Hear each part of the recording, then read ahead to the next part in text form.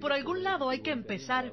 Esa parece ser la respuesta del gobierno ante lo difícil que es para la mayoría de los puertorriqueños adquirir sistemas de generación de energía de fuentes renovables para su casa o negocio.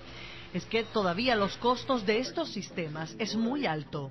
$12,000, $36,000, $42,000. Por eso ha iniciado un programa de incentivos mediante el cual el gobierno cubre parte del costo del sistema para comercios y residencias.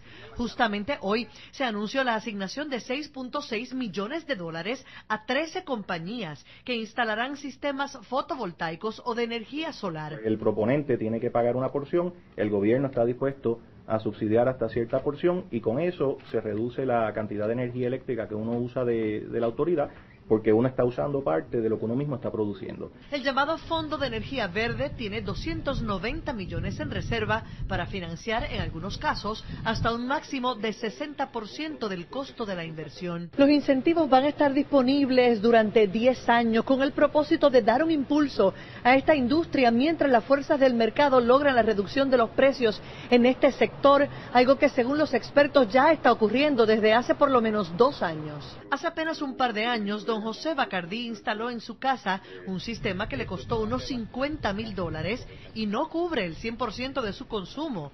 Pero hoy día ese mismo sistema costaría mucho menos. Han bajado los costos y yo me atrevo a decirle algo más. Ahora mismo los costos han bajado. Antes un proyecto, el que hablaron ahorita aquí, que costó aproximadamente $50,000. Eso fue hace año y medio, 2 años. Ese mismo proyecto puede costar $30,000. Para participar del Fondo de Energía Verde, los ciudadanos deben presentar su propuesta a la Administración de Asuntos Energéticos. Los proyectos más grandes deben pasar por un proceso de competencia.